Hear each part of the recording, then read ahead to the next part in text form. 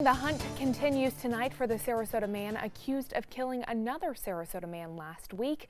The Sarasota County Sheriff's Office is searching for Daniel Davenport, who is wanted for the death of Sergio Hostens. ABC 7's Rick Adams joins us live from the Sheriff's Office with the latest details. Rick, what can you tell us tonight?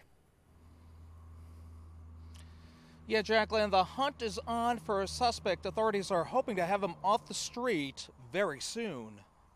This is the man the Sarasota County Sheriff's Office believes is responsible for the death of a Sarasota man. The manhunt is on for 31-year-old Daniel Davenport, accused of killing 55-year-old Sergio Hostens. People who live in Davenport's Fairway Oaks neighborhood in Sarasota are very concerned over the news. Being that I have 6 children living in my home, I'm very scared. I'm worried. The human remains of Hostens were found last week at a home work site in Collier County, one day after he was reported missing. We're being told Hostens had been living in an apartment complex off of University Parkway in Sarasota.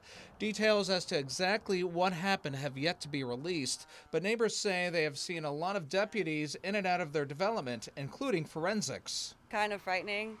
Make sure, I don't know, to keep a lookout and keep everything locked up. Deputies say Davenport has 8 prior arrests, including domestic battery by strangulation and fraud. He could be in the Tampa area driving the victim's green Subaru Forester vehicle with a Florida license plate IE801K. The sheriff's office is continuing with their investigation. They need to find him. They need to do whatever they need to do with him and get him off the streets.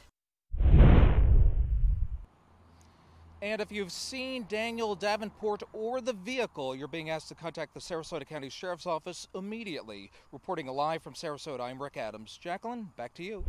Rick, thank you.